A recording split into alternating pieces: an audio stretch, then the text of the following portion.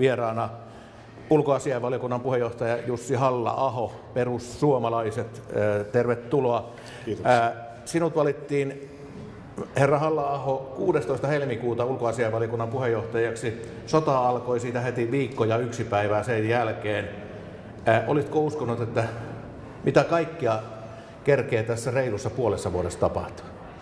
Meillä on käynyt tämän vuoden aikana ulkoasiainvaliokunnassa paljon ulkomaalaisia vieraita, muun muassa tämän Suomen kaikkia kiinnostavan NATO-prosessin myötä, ja tehtävänäni puheenjohtajan ominaisuudessa on ollut kertoa jotakin ulkoasiainvaliokunnasta, ja olen joutunut toteamaan, että en pysty kovinkaan paljon kertomaan valiokunnan työstä niin sanottuna normaaliaikana, koska koko oma puheenjohtajuuskauteni on ollut hyvin epänormaalia aikaa.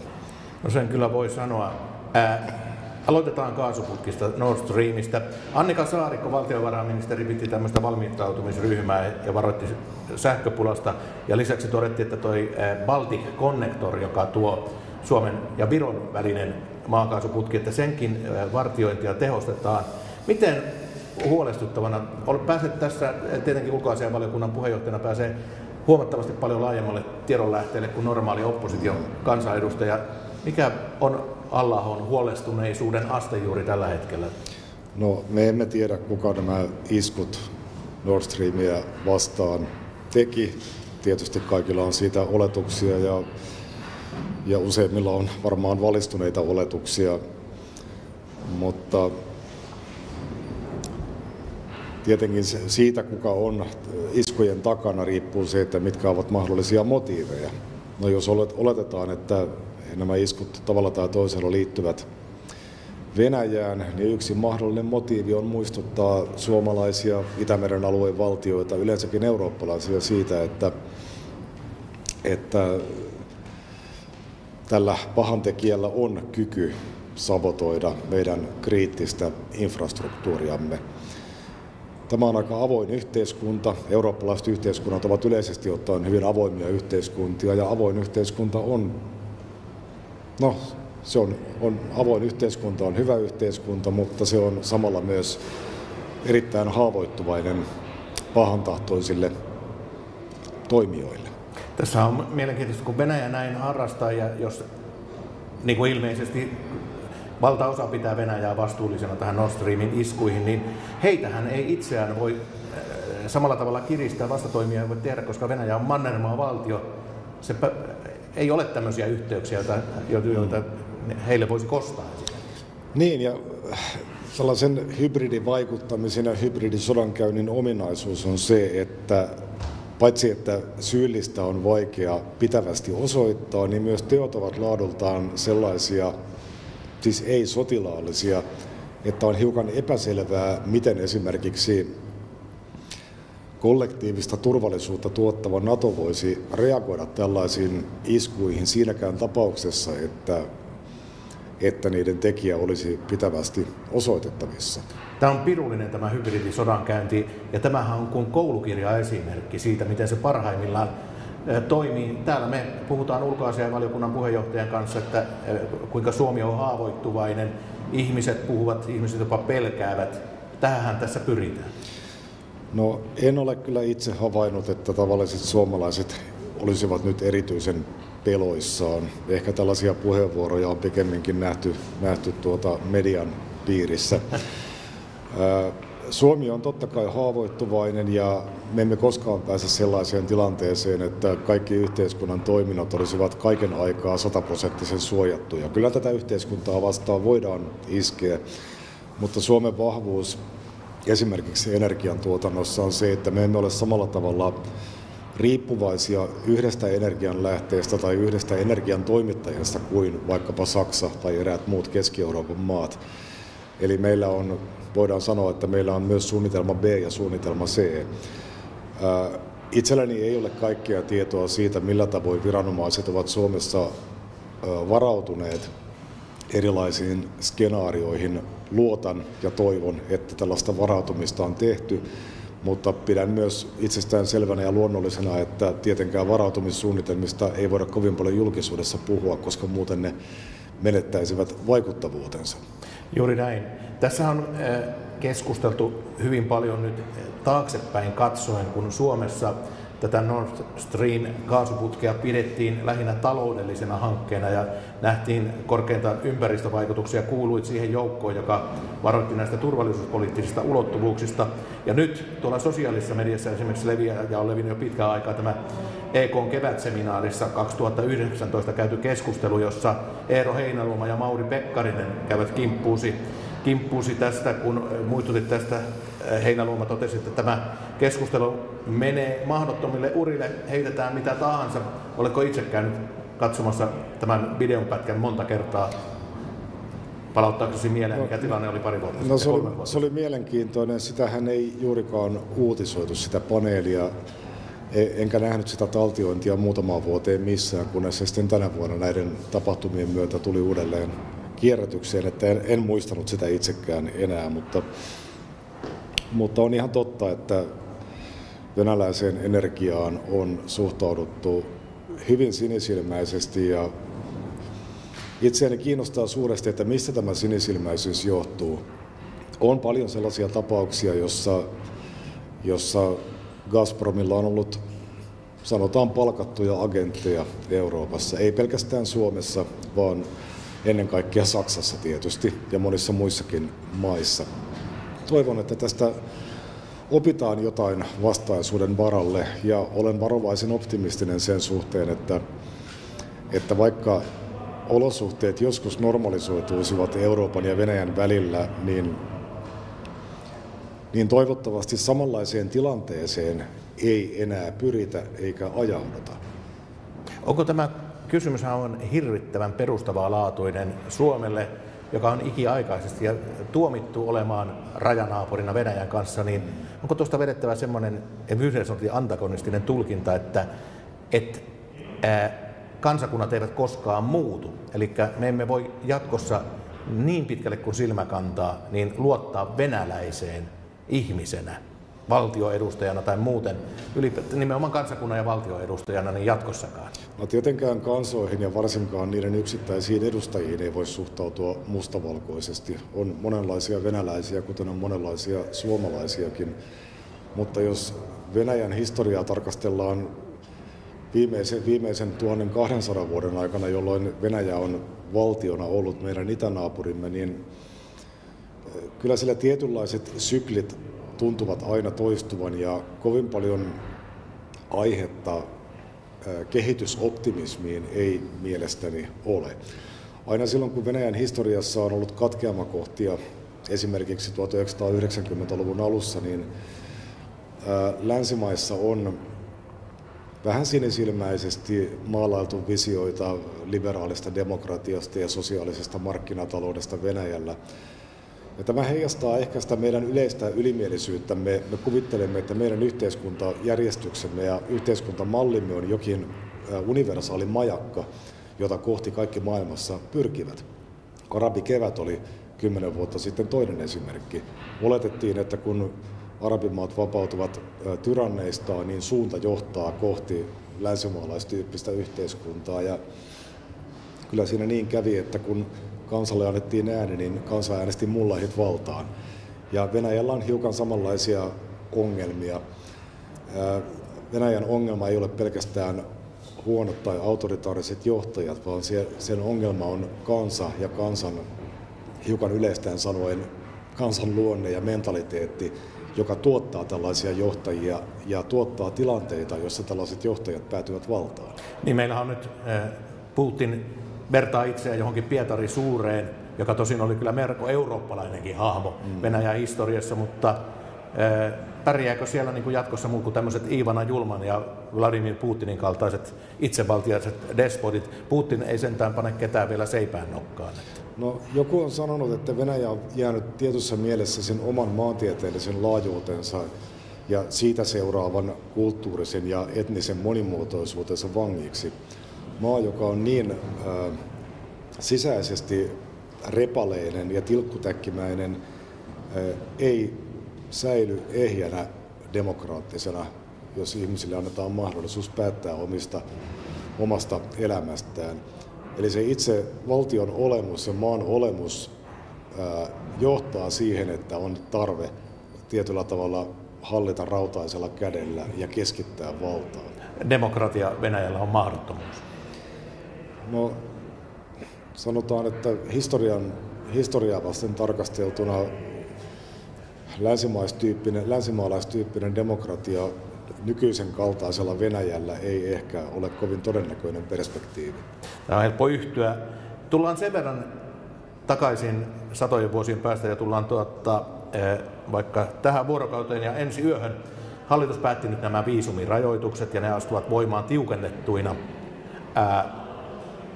tulevan yön aikana. Mikä on, Jussi Halla-aho, teidän näkemyksenne? Onko nämä riittävän rajoittavat?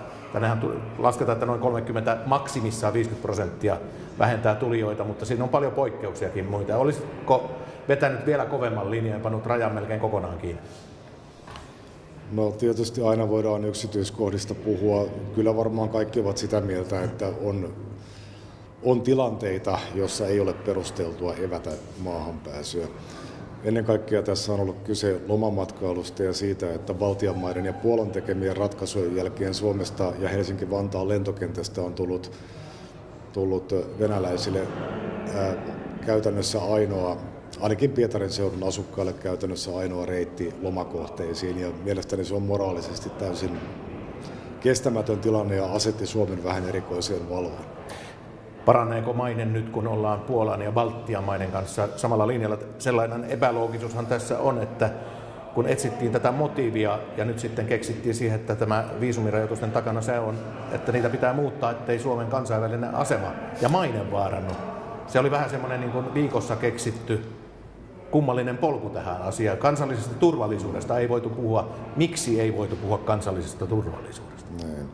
No kyllä minä tavallaan ymmärrän sen lähtökohdan, että virkamies ei halua virkavastuulla esitellä sellaisia ratkaisuja, jotka eivät ole vallitsevan lainsäädännön mukaisia. Ja jos meillä kutyymi Suomessa on se, että viranomainen tekee arviot maahantulijan muodostamasta mahdollisesta uhasta, niin silloinhan sitä päätöstä tai linjausta ei voi tehdä poliittinen johto. Baltian maissa on toisenlainen kutyymi ja ehkä vähän joustavampi suhtautuminen. Tässä on epäilemättä paljon hyviä puolia tässä suomalaisessa laillisuusperiaatteessa ja lain pilkuntarkassa ja ehkä vähän talibanistisessa tulkinnassakin, mutta joskus tulee tilanteita, joissa on pystyttävä toimimaan ripeästi ja sellaisessa tilanteessa tämä meidän kulttuurimme ei ehkä ole kaikkein vahvimmillaan. Missä vaiheessa Suomi on vieraantunut semmoista normaalin arkijärjen käytöstä tällaisen hitaaseen viranomaistoimintaan, että nähdään ongelma, kansa on sitä mieltä, että se on ongelma. Itse asiassa kaikki ovat sitä mieltä ongelma, mutta mitään ratkaisua ei saada aikaiseksi. Missä vaiheessa näet, että otetaan nyt vaikka sotien jälkeinen historia, että missä vaiheessa Suomi kehittyi tähän nykyisen toimintakulttuurin toteuttamiseen? Tällä on varmasti satojen vuosien perinteet. Tällainen jyrkkä laillisuusperiaate on ollut Ruotsin vallan ajoista lähtien ja etenkin suuriruhtinaskunnan aikoina itsepuolustuksen keino. Sillä on pyritty suojaamaan suomalaisten kansallisia vitaaleja etuja hallitsijoiden mielivallalta. Nämä ovat ajalta ennen kuin Suomi oli itsenäinen valtio. Ja itse asiassa vähän samalla tavalla Suomi pyrki suojautumaan myös valvontakomission kaikkein hurjimmilta vaatimuksilta toisen maailmansodan jälkeen. Että kyllä tälle ripustautumiselle lain kirjaimeen ja sen pilkuntarkkaan tulkintaan on ollut paikkansa ja perusteensa Suomen historiassa, mutta sitten siitä on vaikea päästä irti, kun se on rakentunut niin syvälle osaksi meidän lainsäädännöllistä ja hallinnollista kulttuuriamme. Tämä ei ole mustavalkoinen asia millään tavalla, mutta suomalaiset on minun mielestäni hyvä olla tietoisia siitä, että tämä aiheuttaa meille suuria ongelmia joissakin tilanteissa. Tullaan jälleen tänne eduskuntaan, ulkoasiainvaliokuntaan erityisesti, koska nyt kun tulee nämä viisumirajoitukset, Venäjällä on liikekannallepano osittainen, kuten sanotaan, mutta yhtä kaikki nuoret miehet juoksevat armeijaa karkuin sadoin tuhansin, 10 000, ja Suomi on tässä keskeisessä asemassa. Ulkoasiainvaliokunnan demarijäsen Kimmo Kiljunen sanoi, että Halla-aho ei edusta ulkoasiainvaliokunnan kantaa, kun olit näistä, että myönnetäänkö heille turvapaikka mahdollisesti vai ei, niin venäläisille sodan vastustajille on turvattava paon mahdollisuus, sanoo tämä Kiljunen, ja Kiljusen mukaan Venäjän hyökkäyssodasta kieltäytyvien asevelvollisten oikeus turvapaikkaan on mahdollistettava. Tässä teillä on vähän niin kuin valiokunnassa vetoa, mutta niin mikä on näkemyksesi ja mihin sä luulet, että tämä päätyy tämä tilanne? No en tiedä sitten mikä edustaja Kiljusen mielestä on valiokunnan kanta, kun valiokunta ei ole minkäänlaista kantaa tähän asiaan muodostanut, mutta ymmärtääkseni Yle on tiedostellut kansanedustajien mielipiteitä ja enemmistö eduskunnasta yli puoluerajojen on sitä mieltä, että kutsuntojen tai liikekannallepanon pakoilu ei ole peruste myöntää turvapaikkaa, eikä se Suomessa vakiintuneen tulkinnan mukaan olekaan. On tietyllä tavalla inhimillisesti houkutteleva ajatus, että jos venäläinen liikekannalle pantava henkilö joutuisi todennäköisesti syyllistymään sotarikoksiin, niin se voisi olla peruste antaa hänelle turvapaikka. Mutta kun lähtötilanne on jo se, että koko sota on rikollinen, on aivan selvää, että jokainen Ukrainaan lähetettävä venäläinen sotilas syyllistyy rikoksiin, niin silloin se peruste laajenee kaikkiin niihin 20-25 miljoonaan venäläiseen mieheen, jotka ovat tämän mobilisaation piirissä tai ainakin ovat vaarassa joutua mobilisoitaviksi. Ja kyllä tässä pitää nyt tosiasiat ymmärtää ja tarkastella tätä asiaa realistisesti. Ja tässä on myös moraalinen näkökulma. Venäläisten valtava enemmistö kannattaa tätä sotaa ja kannattaa Putinin hallintoa. He vastustavat ainoastaan sitä, että he joutuisivat itse tai heidän perheenjäsenensä joutuisivat Ukrainaan sotimaan. Minun mielestäni on hyvin kyseenalaista myöntää näille ihmisille turvapaikkaa. Ja pidän sitä myös Venäjän sisäisen kehityksen ja koko tämän konfliktin ratkaisun kannalta huonona vaihtoehtona, että päästetään tyytymättömät ihmiset ulos sieltä lepäilemään länteen ja odottamaan, että tilanne rauhoittuu tavalla tai toisella. Jälkeenkö tässä, kun tätä väkeä tuli niin paljon, paitsi Suomeen niin muuallekin, niin poistuu myös semmoista niin epäilyttävää aineesta, joka valjastetaan myöhemmin Venäjän hyötykäyttöön täällä ulkomailla? No sanotaan niin, että jos Venäjän johdolla olisi halu jotain pitkän tähtäyksen suunnitelmaa varten lähettää operaattoreita länsimaihin, vaikkapa Suomeen, niin mikäpä sen helpompaa kuin lähettää heidät turistiviisumilla rajan yli ja odottaa, että hyvän tahtoiset suomalaiset majoittavat heidät vaikkapa valmiiksi parakkiin, mikä sopisi ehkä heidän toimenkuvaansa sitten myöhemmin oikein hyvin. Ja elintaso turvataan, tai siis oleminen niin turvataan vuodeksi turvapaikanhakuprosessin ajaksi. Mutta onko tässä semmoinen mahdollisuus taas, kun palataan siihen 2015-16 suureen tänne tulijoiden aaltoon, niin että tieto Suomen asenteesta leviää ja siitä tulee houkutteleva tekijä esimerkiksi venäläisille pyrkiä tulemaan tänne ja anoa turvapaikkaa saman tien. Sitten mennään tietenkin tähän rajavartiolain noudattamiseen ja kaikkeen muuhun, mutta näetkö tällaisia mahdollisuuksia? Venäjä ei ole väkimäärältään ihan pieni maa tuossa naapurissa. No minkälainen massa sieltä tulee, jos tulee? No kyllähän tieto leviää verkostojen kautta ja netin kautta nykyään jopa kehitysmaihin. Totta kai se leviää rajan yli reaaliajassa ja kaikki muutokset, joita Suomi tekee omiin käytäntöihinsä tai lainsäädäntöönsä. Semminkin kun Suomi on tällä hetkellä käytännössä ainoa EU-maa Venäjän rajalla, joka ottaa vastaan turvapaikkahakemuksia venäläisiltä. Ei minun mielestäni kannata ehdoin tahdoin luoda tällaista tilannetta ja tällaisia houkuttimia. Pelkäätkö, että sieltä tulee enemmänkin porukkaa? No, jopa siinä määrin, että joudutaan ottamaan tämä uusi rajavartiolaki maahantuloineen päivineen pykälineen voimaan. En minä pysty ennustamaan, että käykö näin, mutta kyllä siihen on syytä varautua. Ja mielestäni on hyvä, että rajavartiolaitos on tässä tehnyt tiettäväksi ja selväksi sen, että miten he näkevät ne tarpeet, joita rajalla on tällä hetkellä. Niin, ja aita pitäisi tehdä. No ainakin virallisten rajanylityspaikkojen ja vilkkaimpien rajanylityspaikkojen läheisyyteen. Selvähän se on, ettei sieltä suuressa määrin lähde ukkoja tulemaan Karjalan korpien läpi Suomeen, mutta Kaakkois-Suomen raja-asemat ja niiden lähialueet ovat tietysti sellaisia herkkiä kohtia, että jos siitä ei puomin kohdalta pääse rajan yli, niin saattaa tulla houkutus lähteä sitten oikaisemaan sitä peltojen kautta. On tässä semmoinen mahdollista, että Putin panee rajat kiinni sisältäpäin. No siitäkin on ollut jonkinlaisia merkkejä sekä Georgian että Suomen vastaisella rajalla.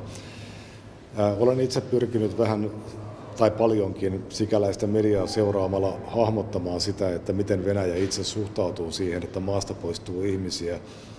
Siellä on puhuttu jonkin verran siitä, että estettäisiin kutsuntaikäisiä miehiä poistumasta, mutta näitä päätöksiä on kuitenkin jatkuvasti lykätty ja siirretty.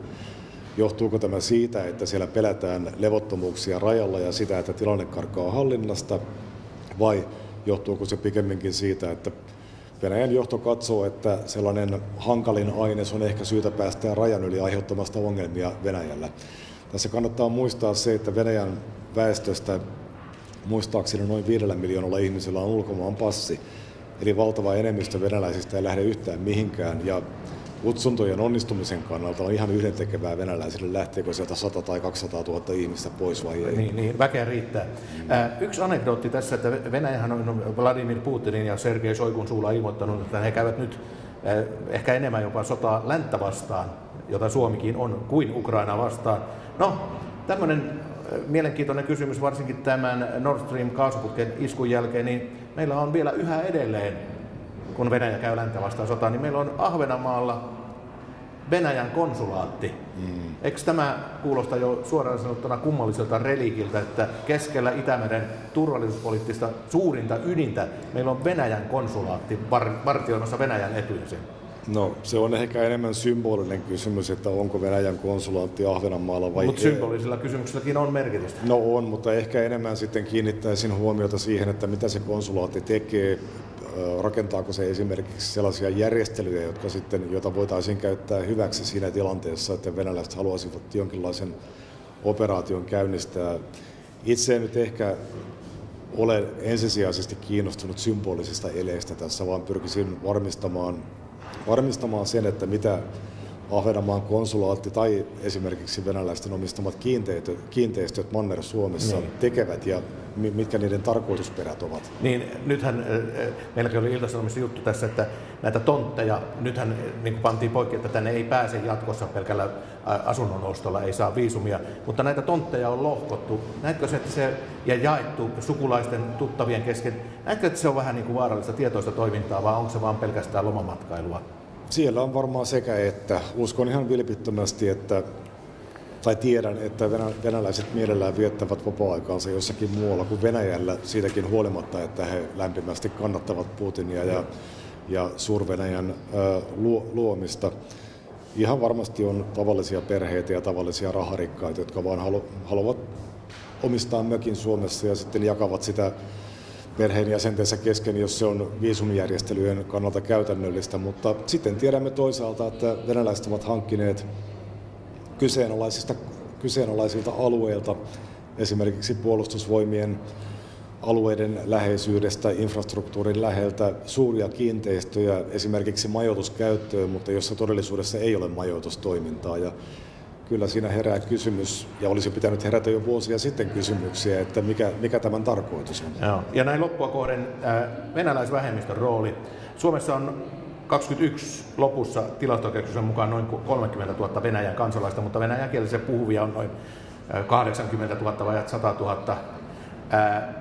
Ja Venäjän doktriinissa venäläisiä puolustetaan kaikkialla, missä ne ovat. Minkälainen uhka on tämä Suomessa asuva venäläisvähemmistö? No, venäläisvähemmistöt ovat kaikille maille turvallisuusuhka riippumatta siitä, minkälaisia mielipiteitä näiden vähemmistöjen sisällä on, koska aivan kuten sanoit, Venäjä voi kokea, että nämä vähemmistöt kaipaavat suojelua, olivat kyseiset vähemmistöt itse asiasta mitä mieltä tahansa. No tietysti sanonta kuuluu, että kyllä sika syitä keksii ja varmasti venäläisetkin keksivät sitten tarvittaessa muitakin syitä erilaisille operaatioille, mutta tämä tarjoaa tavallaan aika helpon argumentin, jolla on myyntiarvoa kotimaassa, siis venäläisillä. Kiitos Jussi Halla-aho. Ajattelivat lopettaa siihen, että siellä kuulemma Punaisella torilla jo pannaan Potemkinin kulisseja pystyyn, että huomenna sitten biletetään, kun Venäjä anastaa nämä 4 aluetta ja liittää ne itseensä.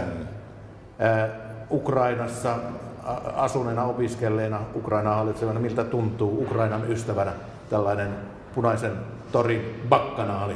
tämän kaiken ryöstelyn ja raiskausten ja murhien ja murhaamisen jälkeen? No ei minä ota tätä asiaa henkilökohtaisesti, mutta on mielenkiintoista nähdä, mihin tämä johtaa, kun Venäjä on uhonnut, että se puolustaa näitä niin sanotusti liitettyjä alueita kuin mitä tahansa aluettaan. On ihan selvää, että Ukraina ei lopeta vastahyökkäystään ja Ukraina on tällä hetkellä varsin vahvoilla useilla alueilla. Nähtäväksi sitten jää, miten Venäjä siihen reagoi. Itse en usko, että se reagoi siihen millään kovinkaan dramaattisella tavalla, koska kaikki mitä Kreml kertoo länteenpäin on bluffia, jolla Venäjä pyrkii vähentämään länsimaiden halua auttaa Ukrainaa. Hyvä. Kiitos Jussi Halla-aho.